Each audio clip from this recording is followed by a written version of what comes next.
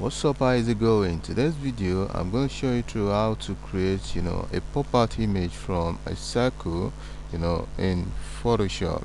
Actually we've done that in CorelDraw, how to do this, but right now I truly want to show you through on how to do it in Photoshop. So without further ado, let's step into it. So right now in Photoshop, after you might have your picture traced, so you go over to locate this tool right here, ellipse tool. It is normal in Photoshop as well. It is ellipse tool in CorelDraw too. So right now what you needed to do is to click on that, then you hold alt key down to draw a perfect circle right there. Can you see that? So as this right now, what you're gonna do is to just pull it down a little bit, just like so, because we are creating a pop-out image. So what we need to do right now is to go over to the image right here, hold alt key down, then you right drag to hold it down just like that till you see an arrow at the on top of the ellipse object I created. Can you see that? Until you see the indication of an arrow. Can you see that? Right from here, can you see? Then you left click,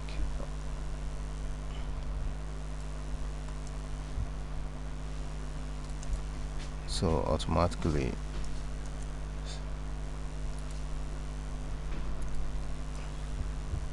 let's go again, hold alt key, then you drag,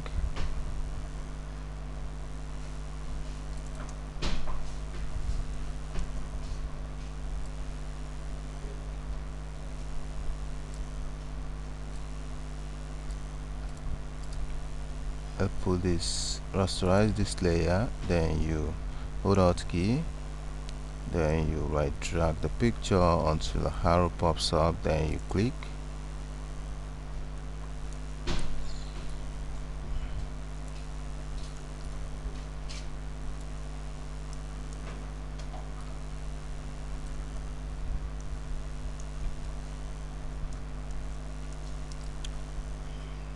Click.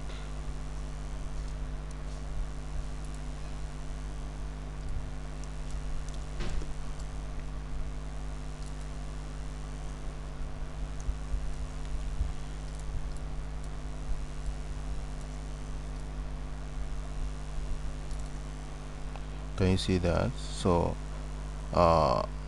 it's clipped into the what's it called, the ellipse, the circle that we created. So right now what you needed to do next, so let's just make it a bit bigger.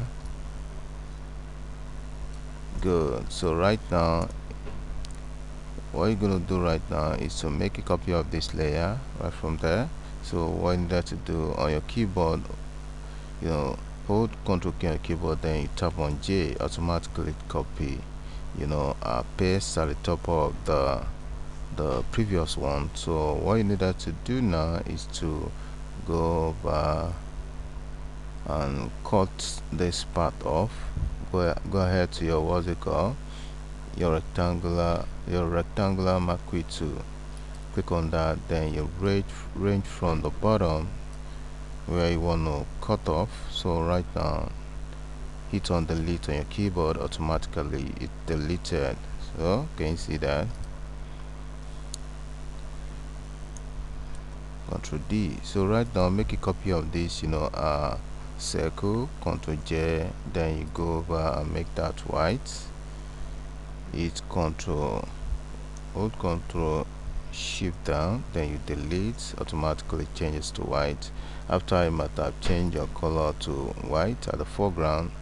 Can you see that? So to make it bigger, hold Ctrl key down, then you hit on T, automatically selected that, then you point your mouse to the tip of the object just like so, then you hold Shift key plus spacebar, no, okay, plus what's it called, alternative Shift plus alternative together, then you drag just like so to give you the perfect shift out. Can you see that?